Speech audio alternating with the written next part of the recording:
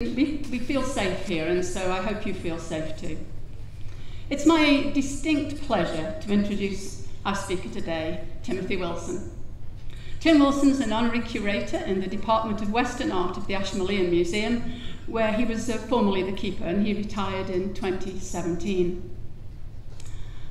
I've known him a long time, but I still felt obliged to look at his website to get some background. And I was interested that he chose to share a selected list of his publications. A selected list. I counted them. There's 121 items, which seemed like me a rather large list, but there we were. We first met when Tim was assistant keeper of Renaissance collections and the Department of Medieval and Later Antiquities at the British Museum. He was working on an exhibition and publication. It was the ceramic art of the Italian Renaissance. And the City Museum Stoke-on-Trent was lucky enough to be the only venue in England that received the exhibition after it closed at the British Museum. Tim went on to be the keeper of Western art at the Ashmolean Museum, and his world-renowned expertise in Italian maiolica meant that he's a multitude of honorary associations with major museums in Europe and in America, those that hold Renaissance collections. And as I read a list of the honorary positions, I was most fascinated by the fact that in 2017, he became a liveryman of the Worshipful Company of Fishmongers of London. I'm not sure what that's about. Extremely fishy. Currently, Tim is president of the Oxford Ceramic Group, with whom the NCS has had a number of successful collaborations. So I'm really pleased to welcome Tim to give the annual Geoffrey Godden lecture and tell us about the Raphael of Italian Renaissance maiolica painting, Nicola da Urbino. Thank you.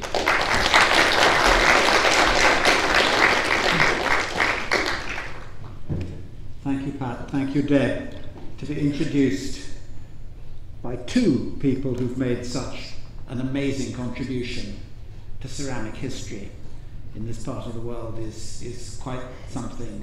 I always like coming to the Northern Ceramic Society, which I always find inspiring and welcoming. But since last time when I came, I, off the cuff, made an unfavourable comparison with the friendliness of at least one other unnamed ceramic organisation and got a certain amount of flack from people who are members of both. I shall not repeat that. Now, if I tap something, will something appear on the screen, do you think? I've got a lovely screen here, but nothing up there. Sorry, I knew there was something else I have to do. Hooray, thank you. I didn't know Geoffrey Godden well, great man, or meet him often, but he did make a great impression on everybody who met him. In 1987, when, as Pat says, I was working at the British Museum, I remember at one of the early ceramic fairs organised by Brown and Anna Horton, I saw on the stand of this self-styled Chinaman this very handsome plate of 1862, painted at Minton by Thomas Kirkby.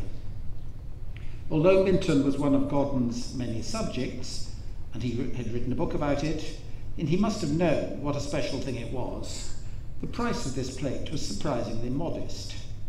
I said we would have it for the British Museum. A few minutes later, my colleagues from V&A saw it and said they would like it too. I readily recognised it would be most appropriate to the V&A and concede it to them. Rather than try to play off the two national museums against each other, Godden wrote out an invoice to the British nation and let us sort it out between us. I do hope this splendidly characteristic document is still somewhere in the V&A archives. The Kirkby plate is a sort of Minton maiolica, though they're not technically maiolica glazes. My subject today is maiolica, the painted pottery of the Italian Renaissance, which was such an inspiration to Minton and other firms in the middle of the 19th century.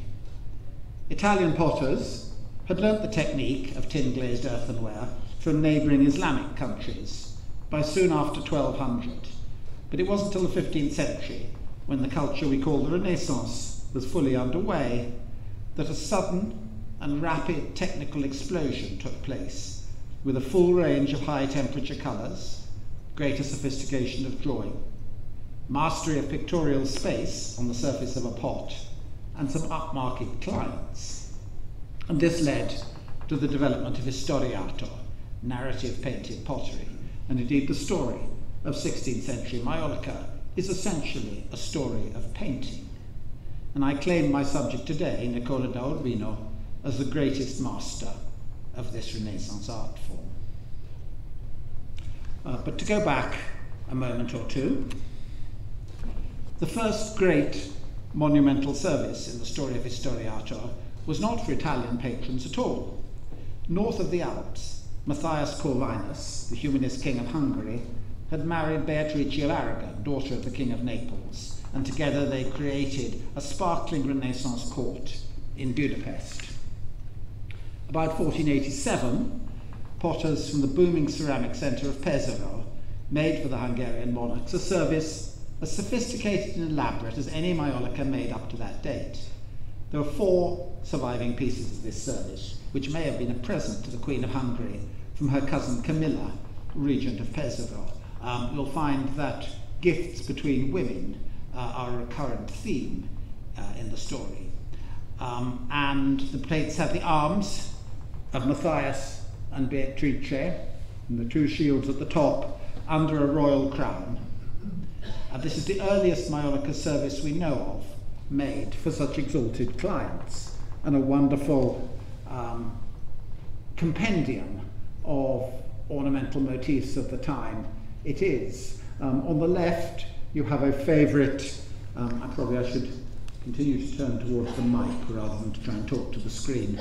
On the left you have a story of the medieval bestiaries. The unicorns were, according in the medieval mind, famously fierce creatures, but could be subdued by the attentions of a pure virgin. And this was a favourite subject in medieval tapestries and other works of art. And here is a unicorn with his head in the Virgin's lap. On the right, a subject I think entirely without allegorical or mythological meaning, just a lot of happy boys scrumping apples. In 1498, a few years later, around 1498, and perhaps from the same Pesaro workshop, was made this plate, which we were able to buy for the Ashmolean a few years ago, because happily the market had repeatedly determined that it was a fake, and so I was able to show that it wasn't, and with the help of the Art Fund was able to buy it at what was frankly a ridiculously low price. And interestingly, one of the very first examples of motifs derived from Chinese porcelain painted on the back. Inside the border is very frolicsome with, in the manner of engravings of engravers like Nicola da Modena, the engravers who were picking up motifs from classical art at the time, but here with a degree of animation that you don't usually see in the engravings. And in the middle is a scene from Ovid's Metamorphoses, a book we'll hear a good deal about. And this is the story of Ceyx and Alcyone. Ceyx was a king, and Alcyone was his wife. And he was going to set off on a sea journey, and Alcyone had a dream that he would come to harm if he did. And there on the left is Ceyx saying goodbye to Alcyone. In the middle there he is rowing off to his ship. On the right she is tearing her hair in distress because as the ship sails off to the sea in the right-hand distance, he did indeed get shipwrecked and drowned. This is not quite full historiato in the sense that it has a decorative border around it, but it's well on the way to a plate being essentially a pure form of Renaissance painting. And at this time, frankly, the Italians tended to make narrative pictures out of everything they could lay their hands on, most obviously the walls of their houses, their furniture, their glass, their textiles. It was a fanatically picture-making culture, Italy around 1500.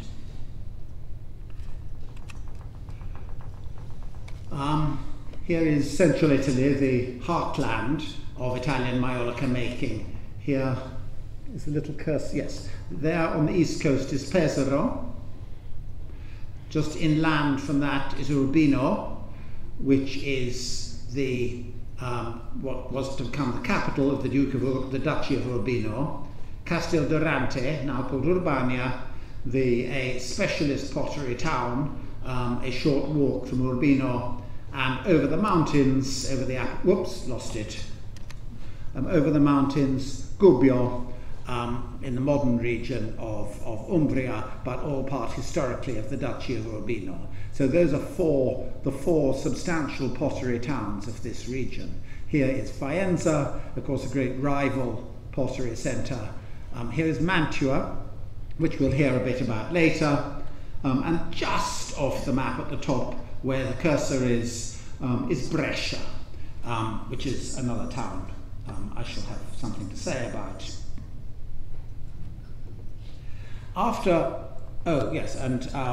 On the right top is the amazing palace, by many in the Renaissance considered, the finest palace in the world, built by the architect Francesco di Giorgio in the late 15th century for Federico da Montefeltro, the celebrated soldier and Duke of Urbino. And the bottom right, a drawing of Urbino and the ducal palace, with a nice sense of the rather vertiginous hills around Urbino.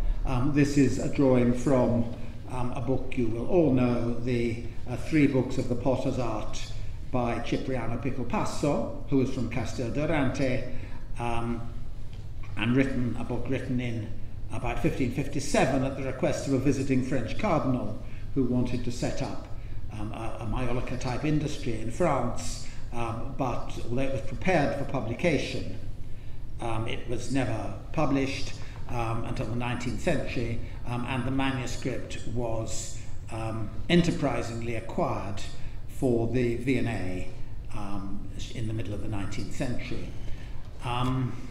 We'll see a little bit more of Piccopasso later.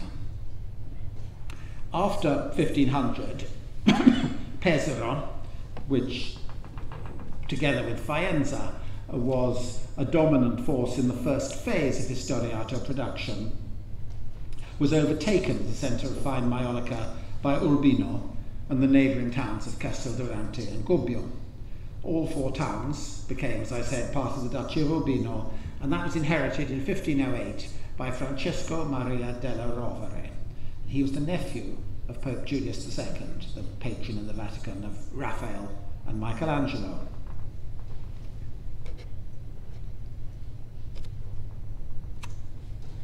Nicola di Gabriele Sbraghe, who signed as Nicola da Urbino, is first mentioned in known Urbino documents in 1520, already described as magister, not just maestro, but a technical term indicating somebody who was, as it were, fully qualified in the guild and a master of his craft and the owner of his own workshop. And Nicola remained based in his native city Urbino until his death. Identification of Nicola's works, he's one of the very first nameable artists in Italian maiolica. It's based on 5 plates which bear his name or initials, though as you'll see, 2 of those are contested. This is a fragment in the Louvre showing Apollo with a nice classical lyre, surrounded by the muses and 4 tall vertical trees in the background, like poplar trees. And on the back is the inscription, El Monte de Parnasso con le 9 muse et Apollo, the Mount of Parnassus with the 9 muses and Apollo. and then a monogram which you can amuse yourselves by deciphering as Nicaola, so Nicola, and then da Urbino. So Nicola's lovely, balanced humanist handwriting has got sadly smudged, but it is an unequivocally marked object. The subject is taken from Raphael, an engraving after Raphael's painting called the Parnassus in what are called the stands there, the Raphael rooms in the Vatican. And for instance, the tall trees are straight from the engraving, but if you have a look at the oval faces of Apollo and for others, and the slightly worried air which some of them have, you'll begin to see the mint marks of Nicola's style. This is a plate that was for many years, I won't say concealed, but unnoticed on the wall of a church in the small town excuse me, of Novellara, and is now in the Diocesan Museum of Reggio Emilia. And this shows the scene from the Old Testament of the discovery of the cup which Joseph had concealed in the sack of his brother Benjamin, which allowed Joseph, who was then a senior official in Egypt, to have his brothers arrested and brought back to Egypt. And the inscription, again in that lovely Nicola humanist handwriting, come li fratelli di Joseph fu giunti ad una osteria e fu li trovati in un sacco di grano una tazza d'oro. How the brothers of Joseph reached a pub and was found in a sack of grain, a golden cup. Io Nicola pinsit, I, Nicola, painted it.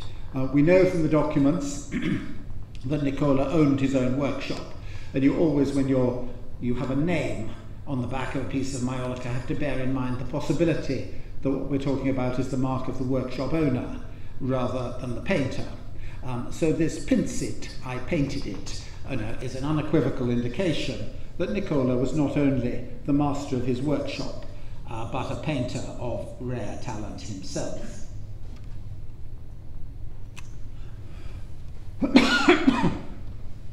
The subject of this plate, which is uninscribed, but which I have no hesitation in attributing Nicola a few years earlier than the pieces I've just shown you, it caused heart-searching to its Victorian owner, the Ashmolean's benefactor and the Renaissance art scholar C.D.E. Fortnum, as to what the subject was. He thought it must have something to do with King Midas, who in the story from Ovid was given ass's ears, because the king on the right has got long ears. What we see is a seated king with, as I say, long ears. In front of him kneels an innocent naked boy. Behind her, having just dropped a torch, is calumny or slander. The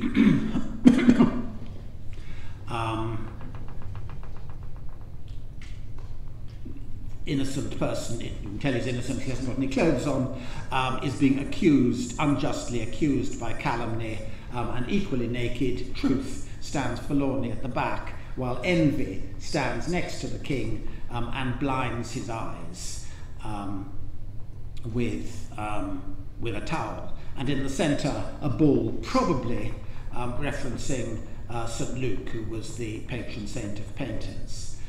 So this is nothing at all to do with Midas. The iconography is more interesting and a remarkable instance of the complex web of links between ancient art and the art of the Renaissance.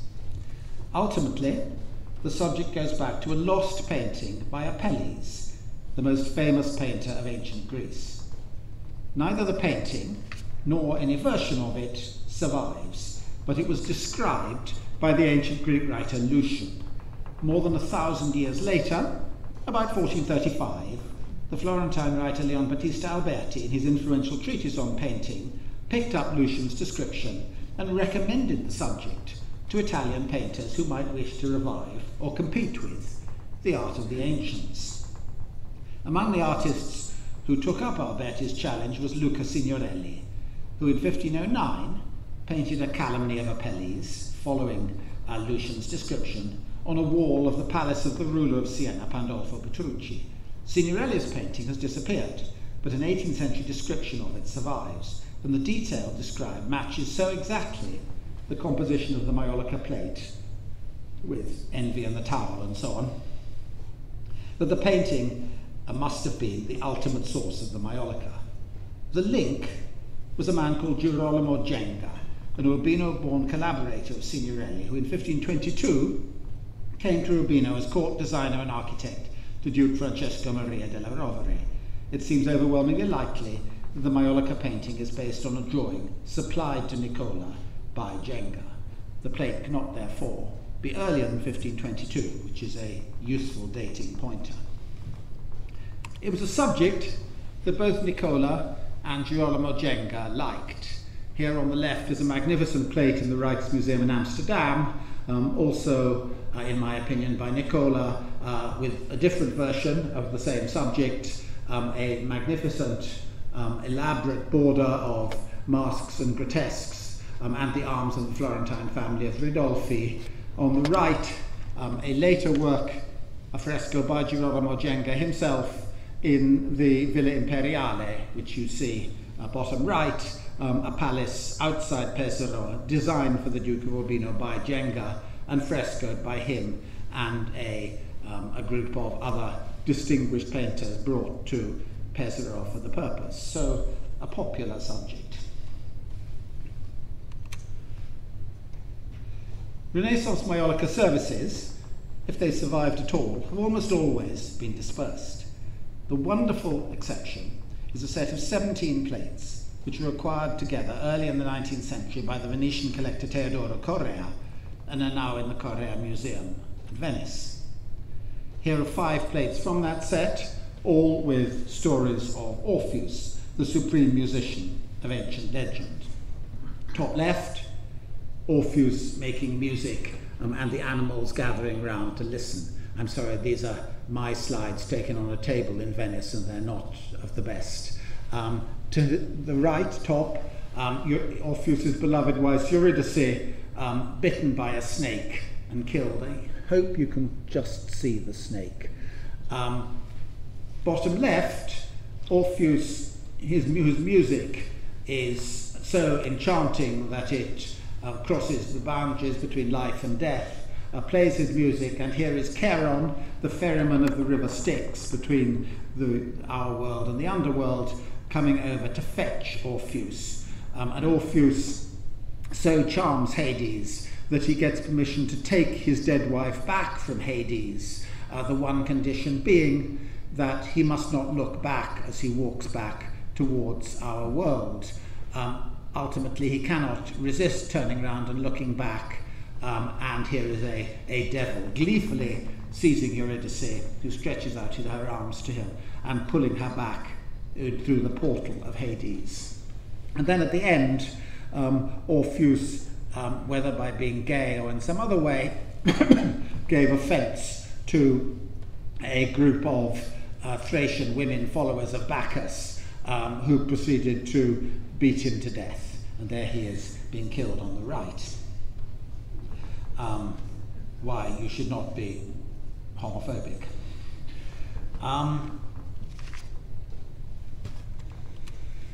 Another plate from the set.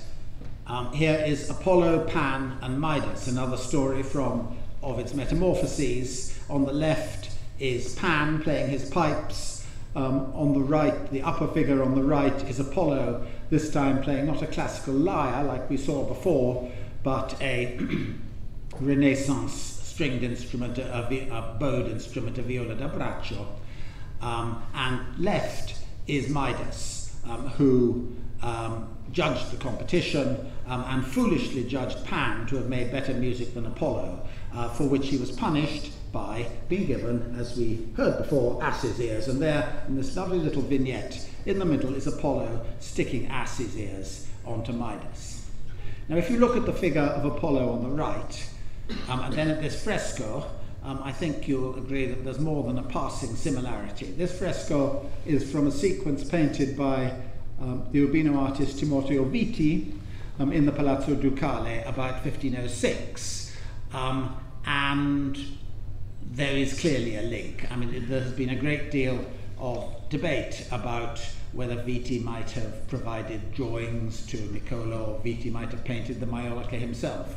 My own hypothesis, especially since this shows Viti's work in a manner that became characteristic of it 15 or 20 years before the date of the maiolica, is that Nicola, as a young man, was associated with Viti's workshop, possibly as an apprentice in painting, before he decided to go in for maiolica painting, but that is a hypothesis.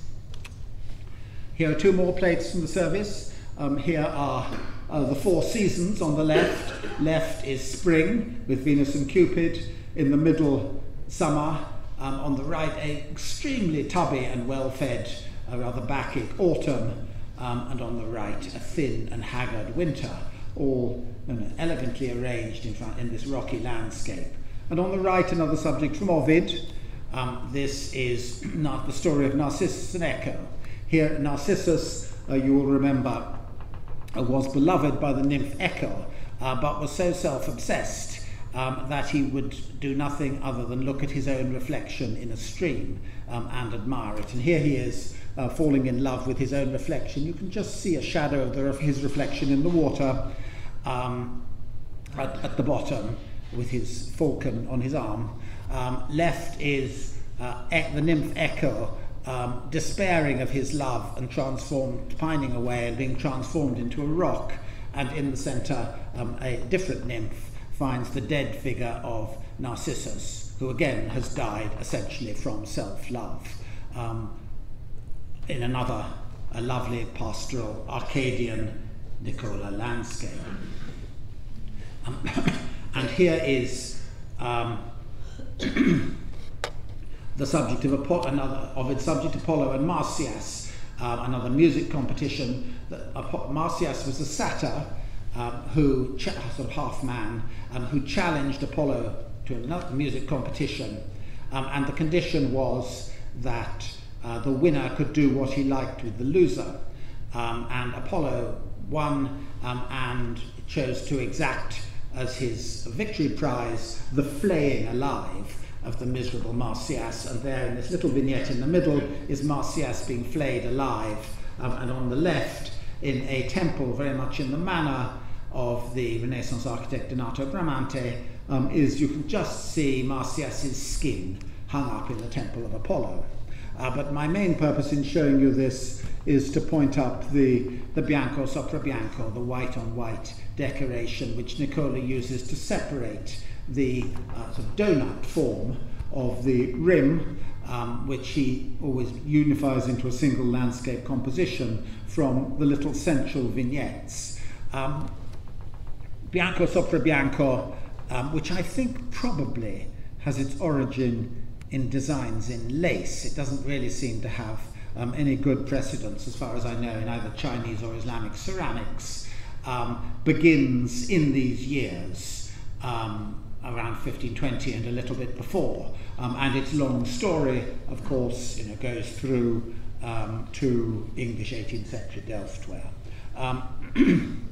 The story of Apollo and Marsyas is taken from a key book in the history of Renaissance art. This is an illustrated Italian language prose edition of Ovid's Metamorphoses, published in Venice in 1497, with these very, very handy woodcuts. And the thing about these woodcuts is that they have a sequence of stories, slightly sort of strip cartoony, but arranged in a single composition. So there are Apollo and Marsyas.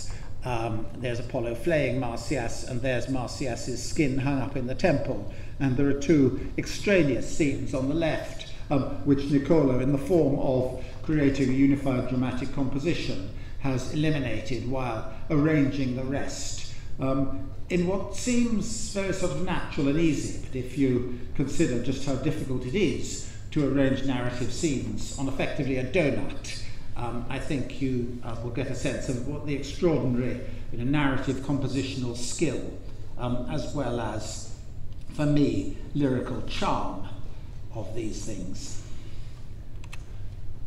Last piece from the Curator service. This is an exception in that this is a subject from the Old Testament. This is Solomon adoring an idol. It says Salamone on the at the plinth just to the left of the kneeling figure. And this is derived from a different Renaissance book called the Hypnerotomacheia Polyphily, a kind of fantastic dream narrative published with woodcuts in 1499 in Venice. And so you can see that these small, modest woodcuts are available relatively cheaply, are becoming a great resource for maiolica painters in the development of the earliest historiato in the Urbino region. I think you probably can't see in the slide, but at the bottom of the left-hand column, below the word Salamone, there are the figures 1482. This caused tremendous difficulties to Victorian scholars because for all the world it looked like a date 1482. The answer is that it can't possibly be. There's a mass of evidence that these things were made in the early 1520s. And I have no idea, frankly, what that 1482 means, and should be glad of any suggestions. I don't think any of the many people who've written about the Curator Museum Service have ever come up with a theory with the remotest shred of plausibility. The subject of, in the Hypnerotomacheia, incidentally, is some parents consulting the oracle of Apollo. Again, Apollo marked out by Apollo's emblems are a bow and a lyre or a lute. So Nicola has changed the subject, as well as setting the figures in front of this elegant, classicizing architectural background. Please notice the architecture of this plate and keep it in your mind for a moment, and also keep in mind the detail of the plinth on which Apollo stands, of course, for which there's no useful suggestion in the original woodcut. This bowl is in the Hermitage in St. Petersburg. On the back, on a fictive piece of paper, is a further monogram of Nicola, this time without the A, the date 1521, and some, what in Italian is called alla porcellana, decoration loosely in the manner of imported Chinese porcelain. And this shows a crowned king with biblical inscriptions on the columns. Again, these slightly swelling columns that we've really seen as characteristic of Nicola. And the source of the figure, though of nothing else, is an engraving by Marcantonio Raimondi, who was an artist who made a business out of making and selling engravings on designs by Raphael and close members of Raphael's workshop. But though you can see the figure is taken from the engraving, but the setting, the landscape background, and the architectural figures are completely Nicola's, as is the little swallow. Whoops, lost it. The little bird here, identified as a swallow, which probably has some emblematic meaning rather than just being there for fun. It has been suggested that this is a representation in some way of Francesco Maria della Rovere, the Duke of Urbino, but that's contentious and probably for another lecture. The Hermitage Bowl has long been attributed to Nicola and regarded as his first marked and dated work, and I'd never doubted this myself. However, a few years ago, my mentor John Mallet, known to many of you, wrote about this bowl as follows.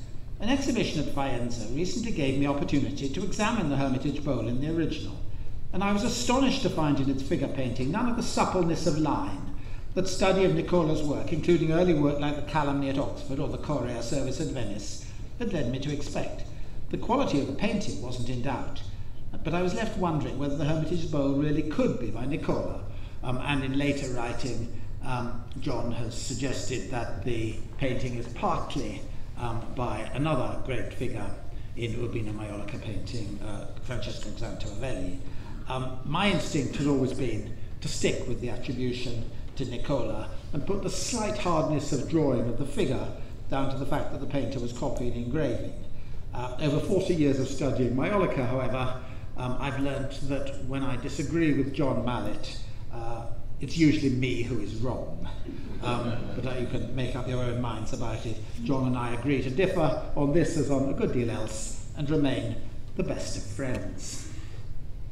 Here is Francesco Maria della Rovere and his wife Eleonora Gonzaga, Duke and Duchess of Urbino, both painted by Titian a bit later.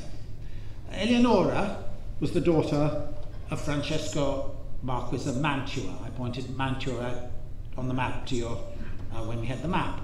And Francesco's wife, who was Isabella d'Este, passionate art patron and collector, often known then as well as now as the First Lady of the Renaissance.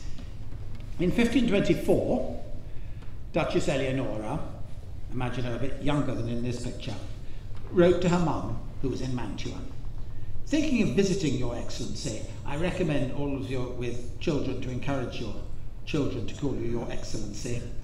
Thinking of visiting Your Excellency and bringing some product of these lands, which might give you pleasure, but not finding anything that seemed to me suitable at this season, I've had made a service, and the word she uses is credenza, of earthenware pottery, since the masters of this land of ours have some reputation for good work. I shall be pleased if Your Excellency likes it, and if you will make use of it at Porto, since it is a villa thing. It's a cosa da villa, a villa thing. Here is Isabella, drawn by Leonardo. She spent much of her life trying to get Leonardo to do a painting for her collection, but never succeeded. And underneath are 3 plates from the service that was sent by Eleonora to her mum in November 1524. On the left, Apollo pursuing the nymph Daphne in the British Museum. In the centre, the race between Hippomenes and Atalanta, also from Ovid, with the arms of Isabella and Francesco Gonzaga and his wife Isabella's arms, as the heralds say, impaled, that's to say his arms in what is the left-hand side of the shield as you look at it, and her family arms in the right-hand side. And on the right are Perseus and Andromeda in the Museum of Fine Arts in Boston.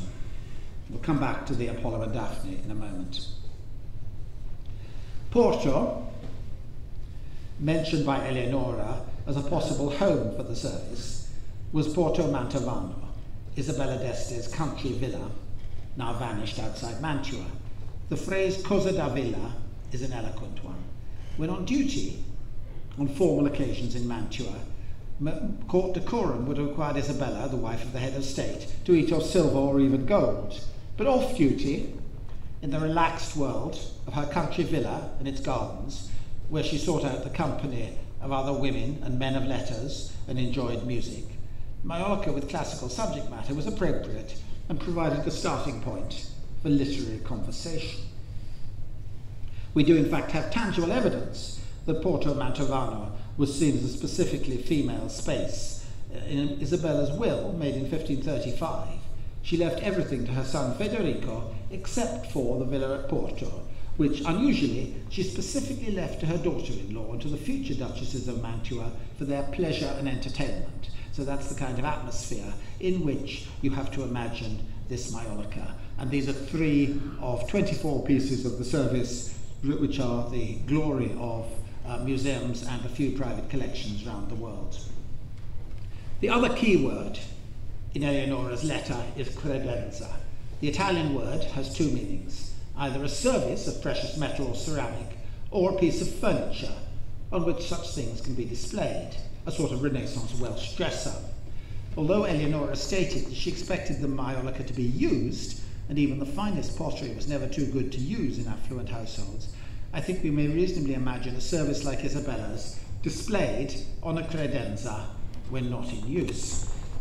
Sadly, we have no certain contemporary images of fine pottery displayed like this on a credenza, But here is a drawing a few years later of a courtly party with what is probably precious metal displayed on a credenza at the end, but it might just possibly be ceramics. If not, use your imagination. Here is the British Museum plate again, and next to it I've put back the fragment in the Louvre. And if you, for instance, compare the figure of the Apollo here on the left, standing over the monster Python that he killed. Python was a very fierce monster. One of Nicola's characteristics is that he has very charming tame dragons, which you might well keep as a household pet.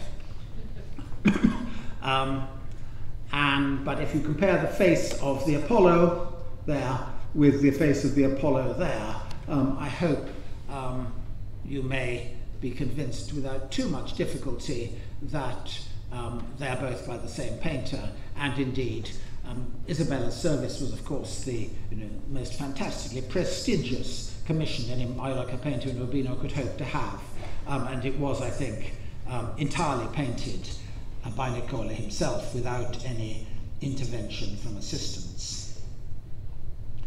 On your right is a page from the 1497 Ovid with Apollo and Daphne, the successive scenes. Left, Apollo has killed Python. You can see that Nicola's dragon is much less threatening. Here is Apollo chasing the nymph Daphne, who he fancies, and she prays to her father, the river god Peneus, not in the woodcut, but added in the maiolica plate in a figure derived from classical river sculpture.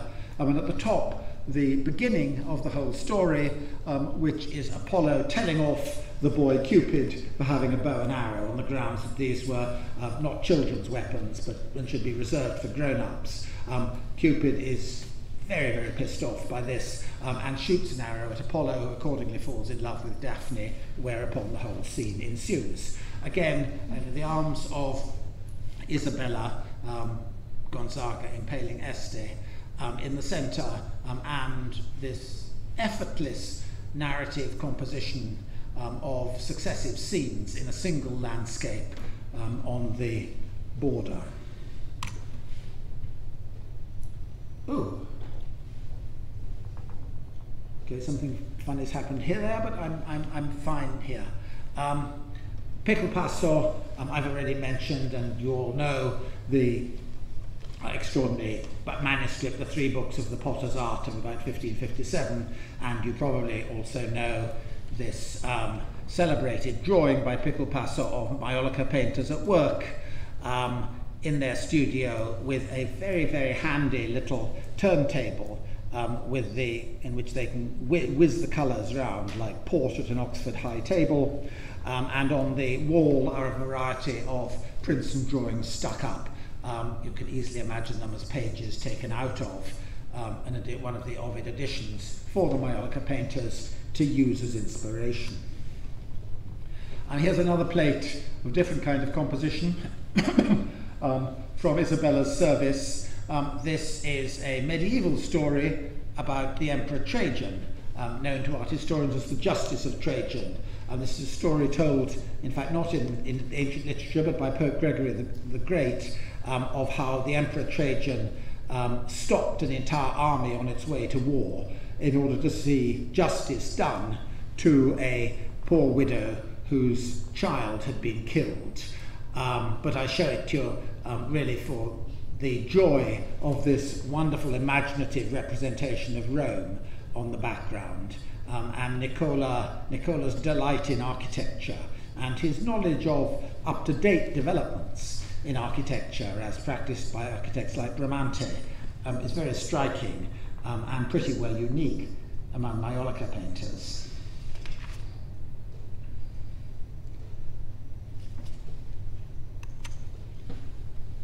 One of the big plates of Isabella's service, again the arms in the centre, this is the abduction of Helen, when Paris, son of the king of Troy, abducted Helen, the wife of King Menelaus of Sparta, and you'll remember that Helen had been promised to Paris by Venus as a reward for a beauty competition between the goddesses.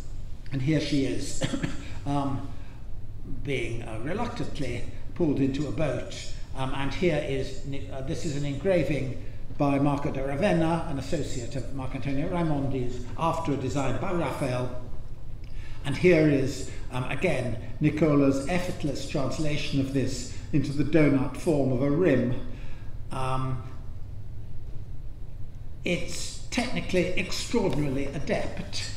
You may feel, I think I do, that as he starts using these elaborate, sophisticated engravings after designs by Raphael and following them more closely, his imagination has slightly less rein. And we're just beginning to lose a little of the lyrical, the pastoral, the Arcadian quality of landscapes which make some of the slightly earlier work so lovable. Most of Nicola's service for Isabella is made up of stories from Ovid. This is an exception. This is a somewhat obscure subject from the Old Testament. This is Isaac and his wife Rebecca, who were posing as brother and sister. But here they are being spied upon by King Abimelech, who ascertains from what we might call their body language that they are in fact husband and wife, not brother and sister. And consequences ensue. This is taken not from an engraving, but from a work by Raphael at his studio shortly before Raphael died in 1520 in the Vatican lodges. And this is, here is the fresco, which hadn't, as it happened, been engraved by 1524 when Nicola painted the set. And John Mallet, many years ago now, pointed out that even if it had been engraved, there was no way Nicola could have known that the sky was this rather, the sun was this rather surreal blue. And so that he must either have been to the Vatican or more likely had access to a coloured drawing. Since John made that observation, it has emerged that Giulio Romano, who had been running Raphael's workshop after Raphael's death in 1520, Raphael's workshop in Rome, in the service mainly of the popes, had travelled up towards Mantua, where he took service with Isabella and her son Federico, and had stopped in Urbino. So this is slightly the what if, or let us, he must often have walked this road sort of history, but it seems to me overwhelmingly likely that Giulio stopped, called in on the Duchess and said, anything I can do for you, ma'am, I'm just going up to take service with your mother. And that Eleonora had said, oh, my maiolica painter is just finishing off this maiolica service that we're going to send up to Mantua. Would you kindly provide him a couple of nice fashionable drawings? And that Giulio provided Nicola with the drawing for this set, which is, this subject, which explains not only the composition and the blue sun, but also what a biblical subject is doing among the generally Ovidian themes of the service. Just a little bit later, there is the next of Nicola's armorial services. And this has the arms of a man called Valenti Gonzaga, and his wife, who is called Violante Gambara. And those of you who are aficionados of Italian restaurants may have had gambari, which are effectively crayfish. And here you can see that Gambara is the wife's name, and that crayfish is a punning family arms on her family name.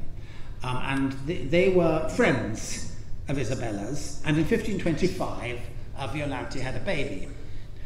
It seems to me overwhelmingly likely that Isabella, pleased with her service, commissioned from the same maiolica painter a service for her friend, and what is charming about this is the appropriateness of this subject, which are Adam and Eve after the fall, but enjoying some relatively happy family life, from another fresco in the loggias, again probably via a drawing by Giulio Romano, and a very nice, with these two little children who are Cain and Abel, a very nice subject for a childbirth present. Even more charming for me is the fact that in the fresco, Cain and Abel, two children, have a pet sheep. And Abel, of course, sacrifices a sheep later in the fatal incident in which he gets killed. But Nicola has decided to change that into an excessively well-behaved, collared family dog. The third of the armorial services of this period was made for the Cellini family of Brescia, and those are the Cellini family arms. Here are two plates from it. On the left is another story from Ovid. This is Achilles here being killed by Paris, having been enticed into a temple of Apollo on the pretext of a romantic assignation with one of the daughters of the king of Troy, which gave Paris the chance to kill him. Achilles, you'll all remember, was invulnerable except in his heel, which had not been dipped in the river Styx, and here he is being shot in the heel, and top left are the gods plotting Achilles' downfall. Again, a handsome architectural interior of a very Nicola type. On the right, something much more unusual, because this is a muse crowning a young man, and on the right, an astrologer casting a horoscope. And not just any old horoscope, because on that pyramid underneath him are a series of numbers. So this is a specific horoscope. And that this very year, Luigi Cellini and his wife had their first child. And they were from Brescia, and Brescia is where Violante Gambara came from. So this is a series of connected commissions which go from Urbino to Mantua to Brescia through, I think, a network of female friendships. And she had a child in 1525, and it seems to be very likely that if we knew the date of birth of that child, it might miraculously become possible to interpret the horoscope.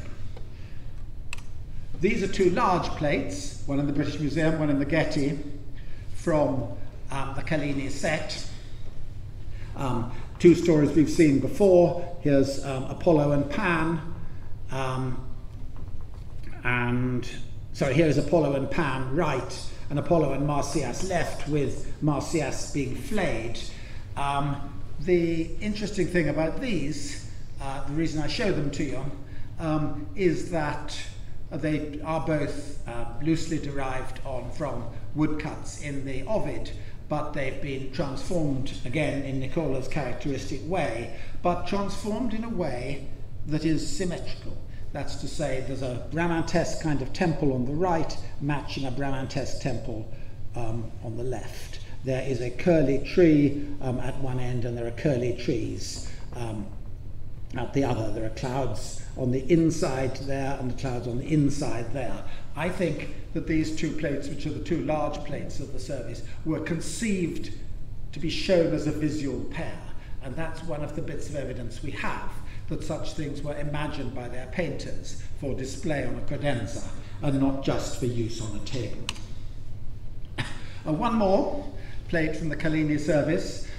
This is Europa and the Bull.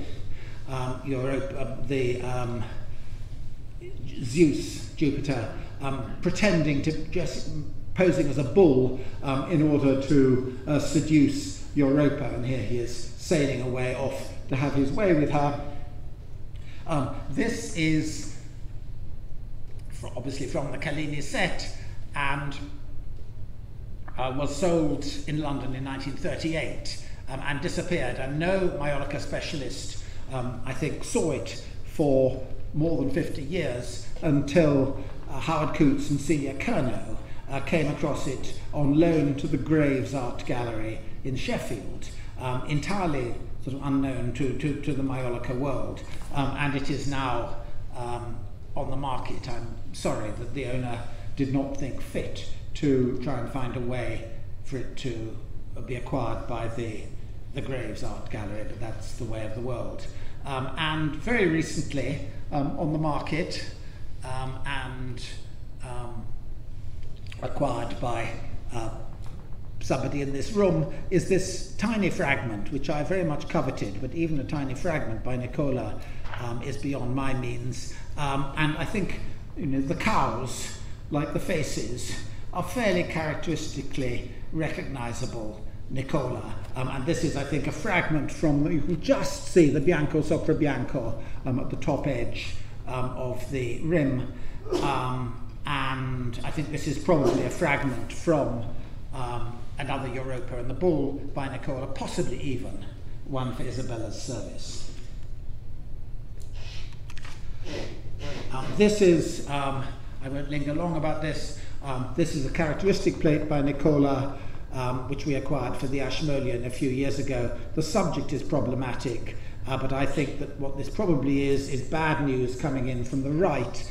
This is the nymph companions of Proserpina hearing that she's been whisked off to the underworld by Hades, in which case there would have been a companion plate of a subject is well known on maiolica, of Hades, Pluto taking Proserpina off with him to the underworld.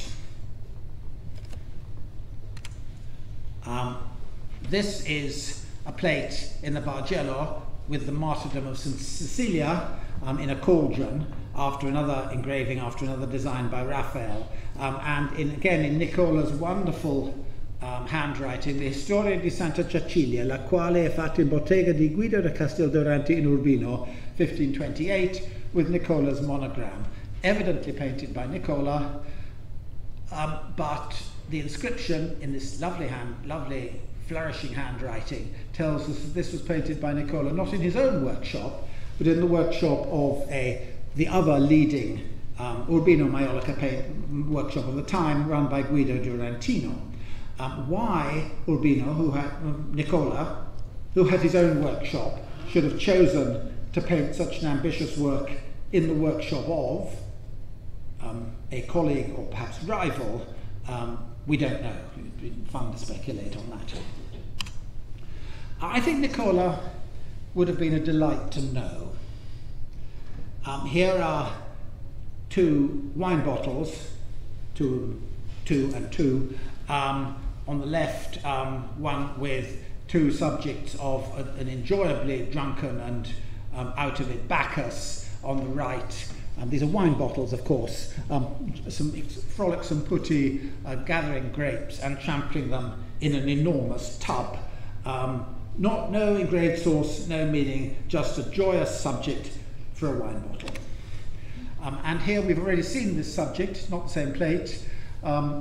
This is another version of the abduction of Helen, and here is its engraved source again. I show it to you to point out, and I hope you can see on the screen, that here round at the bottom, on these three rocks at the bottom, there is something which, for the moment, I'll call a stoat and a weasel. These, I'm sure, have absolutely no emblematic significance at all, but there's a bit of empty space, and I think that Nicola has put them in just for fun, just for the joy of it. The fifth of the marked plates is the most contentious. This is one in the British Museum, how the Athenians sacrificed to the goddess Diana Nicola da U. This has always been regarded as a key work in the reconstruction of Nicola's work. I think we'll agree that there's been some falling off of quality between the plates I've shown you hitherto and this. Indeed, John Mallet has described it of miserable quality and argued the defects of drawing and design are uncharacteristic of Nicola, and he thinks the painting is by a workshop assistant. However, there is much of Nicola about it: the handwriting on the back, the curly trees, which you'll see are very characteristic of Nicola, the sculpted plinth, which we saw in the Solomon subject of the Correa set, and the words on the back are in the form usually used for painters' signatures without any wording such as in the workshop of. I prefer to think of this as Nicola on an off day, or when he was not well, or after one too many glasses of the excellent local wine, but perhaps with an apprentice lending a clumsy hand. It's quite an interesting general art historical problem of how a great artist can have off days, and how much, if something is really substandard, you have to assume the intervention of assistants. Isabella's son was Federico, Duke of Mantua, here again, excellent dog, and his wife was Margherita Paleologo. And around 1533, Nicola painted a service, painted some plates of an historiato service with mainly classical subjects and the arms and devices of the couple. Here is the complicated arms of a husband and wife. Here are the arms of Margherita's family alone, and here is the device, the impresa. I didn't talk about the devices, the personal emblems of Isabella, which decorate the Isabella service, but I can talk about them if anyone has any questions about them. But Renaissance aristocrats tended to adopt learning or punning or mysterious emblems called imprese, and this one of Mount Olympus was Federico's. Now, to my eye, the one on the left in particular is not particularly superior to this. John's view is that this is not good enough to be Nicola, but that these three are all by Nicola. Again, subjective art historical judgments, and John and I will cheerfully agree to differ. Nicola died in the winter of 1537 to 38, but in the 1520s he'd almost single-handedly created what was to become the narrative style of Urbino Historiato for decades, what generations of collectors have called Raphael were. When in 1987 I gave him the title, I think for the first time, though that may not be right, the Raphael of maiolica-painting, I was thinking not only of Nicola's preeminence among maiolica painters, but of the way his style moves from an almost gauche but poetic lyricism in works like the Curator set to something more weighty and monumental in the larger plates that take their inspiration from their models from Raphael school engravings. And this is a development that parallels a few years behind Raphael's own artistic career. I'm fairly confident that the Curator set and the works linked to it are correctly attributed to Nicola, but I have to admit that the stylistic change between them and, say, the Bargello plate of 1528 is rapid, almost vertiginous for a period of just 6 years. And this has given rise to reasonable arguments about the attribution of a few of the pieces I've shown you. If I'm right about the attributions, this is a stylistic change it's hard to imagine except in a young artist. We don't know when Nicola was born, but I think it likely he was still in his 20s or just about 30 when he painted the Curator and Isabella services. And if so, he would have been barely 40 when he died. So I think you could reckon him not only as the Raphael, but as the Mozart of maiolica painting. It's one of the pleasures of studying maiolica that unexpected new things turn up. Only this month, this lovely plate with Samson and Delilah, which I hope you will immediately recognise as stylistically very close to the Curator set, and possibly indeed once part of the same set, was sold at Lion and Turnbull auction house in Edinburgh for £1.3 million. And despite the fact that it's not in absolutely perfect condition, having been found by Celia Curnow in a Scottish country house. It's now the centrepiece of a marvellous private collection in London. This may be, other people may know better, a world record for a piece of European pottery. Anyway, if any pottery painter deserves the esteem implied by such a price, I hope to have made the case. It's that most joyful of maiolica artists, Nicola da Urbino. Thank you.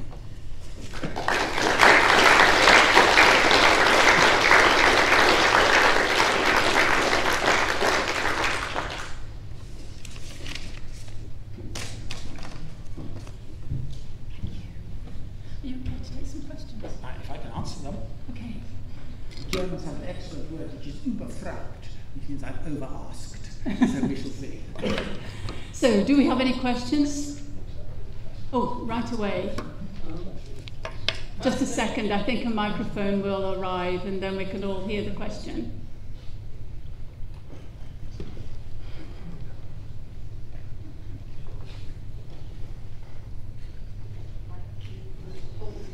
I did find the presentation completely captivating, The only thing that was missing for me as not being terribly aware of this material was scale. You talked of large plates, you showed these amazing photographs, but there was no indication. Okay. Is it a saucer? Is it a dinner plate?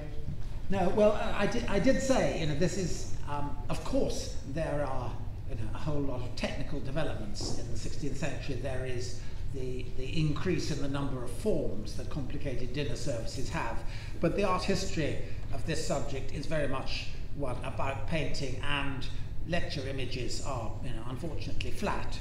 This is what the Italians call a coppa, a shallow